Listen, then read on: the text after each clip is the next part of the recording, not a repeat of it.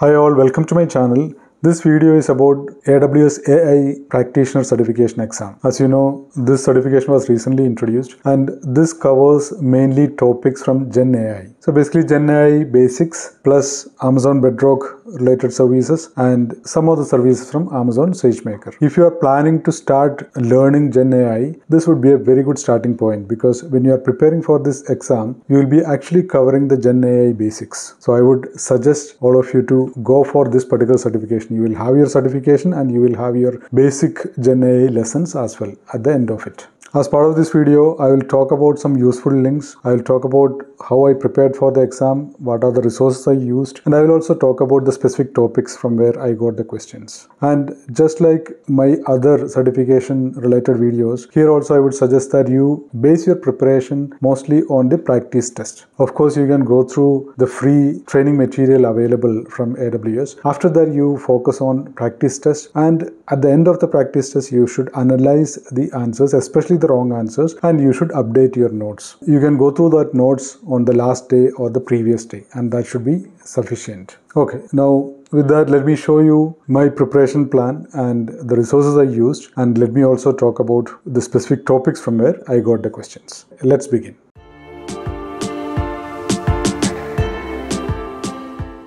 Okay, my two simple steps for exam preparation is first familiarize yourself with the topics for the exam and then take your practice test. You may take 2 tests or 3 tests according to the difficulty level of the exam. You may increase the number of tests, but after each test, you should analyze the wrong answers and update your notes. That is how you can prepare for any AWS certification. So for AWS AI certification, we will start with the familiarization. That's what I also did. You can actually go through the official training. See, here is the official training. It is available in Skill Builder. I will provide the links to the official training. It is video-based training, plus there are exam-style questions and answers given. So you can enroll for this and go through the material. So it gives fundamentals of AI, ML, generative AI fundamentals, applications of foundation models. So this will cover most of the topics which you need to know. So you start with the official training, skim through the videos and take notes. If you need additional study materials, you can go through maybe TutorialsDojo exam study guide only if you really require this. I haven't used this one, but I'm just suggesting this in case if you need to go through additional material. Then any Udemy course, for example, course from Stephen Marek is actually good. This course is actually good. You can use the course or only the practice test. Below what you see is the practice test. So you can either go for the course plus the practice test or only the practice test. And there are other courses as well. You can explore it, but I'm just suggesting these two are actually good.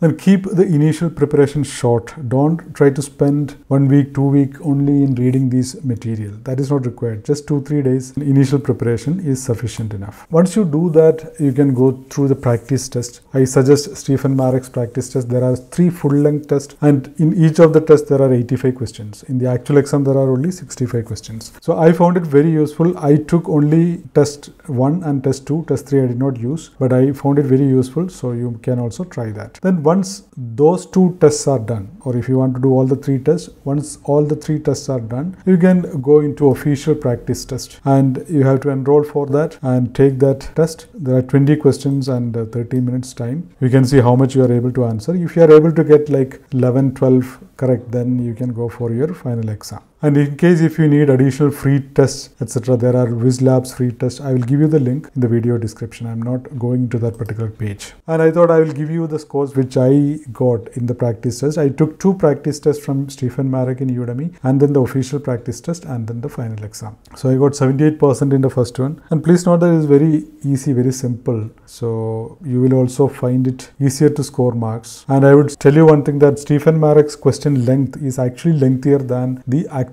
exam. In Stephen Marek's test, actually the questions are little lengthier. Second test I got 82%, and in the official practice test I got 85%, and when I went for the final exam I got 84%. Usually I get more than the practice test, but this time, yeah, there was an exception, but still you can see that everything is in that particular range. So overall it went well. Both the preparations and the final exam went well for me. Strategy: if you have some basics of AI ML, then 1 week is is enough for you to prepare. And I am assuming that you are familiar with AWS in general. So if you can spend 2 hours per day for a week, you will be able to take this exam. And you can claim 30 minutes extra accommodation if applicable. If you are not an English speaker, you can claim that 30 minutes. And look for keywords in the question such as cost effective, require no infrastructure management, solution with least effort, etc. I had questions which used each of these question steps. There will be 1 or 2 answers which are close enough, but then these question steps will actually determine which is the final answer.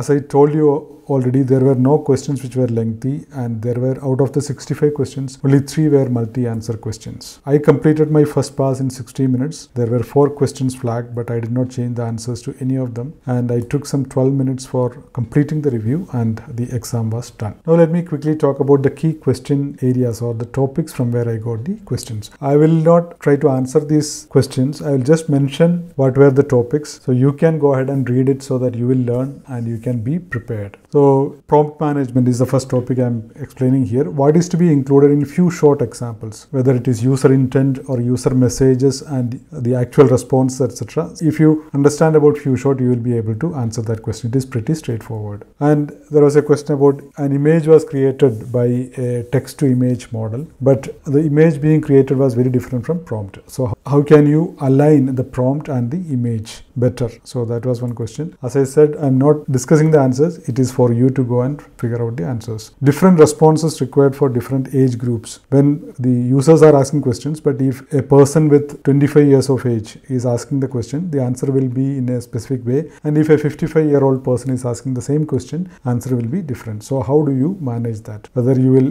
do continued pre-training or fine-tuning or prompt management. How to ensure company's tone and style in chatbot responses. So how do you do that? Try to find out the answer for that. Then security related, there were a few questions. If you understand what is guardrail, there was a question which you will be able to answer. So that was a pretty straightforward question on guardrails. Then choose the use case in which client will have maximum level of security ownership. This is also pretty straightforward. If you are actually developing your own foundation models from scratch, of course your security ownership will be higher. But again, please go ahead and read that. Then there were questions about VPC endpoints for S3 and private link. There were 2 questions on that. Please try to understand what these concepts are. How to mitigate potential fraud attacks from an IP address. Think about how you can answer that using large language model. Regarding inference, to get more consistent response, should we reduce or increase the inference parameter temperature? So that was one question. It is straightforward, but you'll have to read about the concept of temperature. The knowledge bases and RAG, there was question about that. Identify the activity which happens in inference. If you understand the concept of inference, you will be able to answer that. And RAG pipeline, what are the activities which can be done through offline batch processing? When you understand the process of RAG, you will be able to answer this. Then asynchronous inference. You have to choose between batch inference, asynchronous inference and real-time inference. So there was question about asynchronous inference. And evaluation metrics, Blue and Bud score. There were 2 questions on that. For interactive low latency inferences, which method we will use, whether it is real time or asynchronous or batch inference. So you can see that particular topic, there were more than 1 question. And regarding pricing, what impacts the price of an FM model, whether it is the inference parameters or whether it is the number of tokens in the output, etc. Again, you have to read it up. When there is no consistent workload and client don't want to give any long-term commitments, which pricing method to use? So basically, you should understand what is on demand and what is provision throughput. Then you will be able to answer that question. With respect to training, when you have unlabeled data to be used for improving the model, which method you will use, whether you will use continued pre-training or fine-tuning or prompt engineering. So the keyword here is unlabeled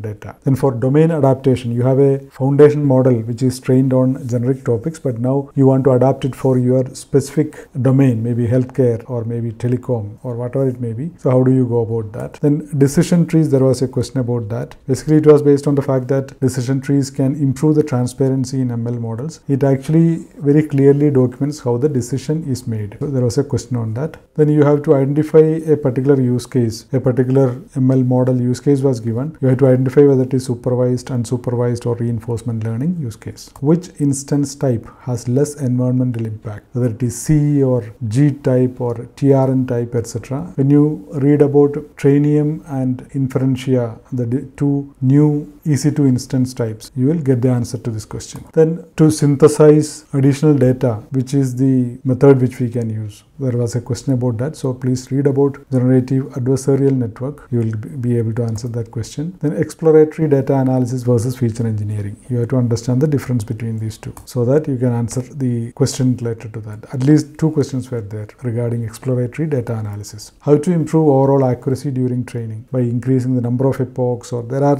some actions listed. You have to identify which is the most appropriate one. Chatbot, continuous improvement based on client feedback. Which training method will you use? In a chatbot, when you are actually using it, customers are giving feedback, positive as well as negative. For the runtime improvement of the chatbot, how will you use that feedback and what will be the training method, whether it is supervised training or reinforcement learning, etc. Then other AWS tools and services such as Comprehend, what is it being used for, whether you can use it for sentiment analysis, etc. Comprehend, couple of questions were there. Textract, one question was there. Audit Manager, one question was there. QuickSight was the last question I remember. And then S3 related question was there. Where do you store your data set, etc. Tool used for access control, IAM or Identity Center, etc. You should know what service you can use for access control. Then regarding Bedrock, why open search service is suitable for a vector database. Read up about vector database as well as open search service. You will be able to answer this. Then there was a question about transfer learning, and most of these questions, if you understand the concept, you will be able to answer. It is not a twisted question. Straightforward questions only were there. Bedrock agent, what is it being used for? There was a use case which you had to correctly identify, which can be done by agent. Perform sentiment analysis on the written customer reviews. Which tools can be used? There was a question on that. Enable model invocation logging. Regarding the importance of model invocation logging enablement, there was one question. Tool or service used to track who is accessing Bedrock. A straightforward question. Then Amazon Q developer use case related, there was a question. So you should be very clear about Amazon Q developer, Amazon Q enterprise, etc. Then under SageMaker, we had questions about SageMaker model card, model monitor, then SageMaker canvas, SageMaker clarify,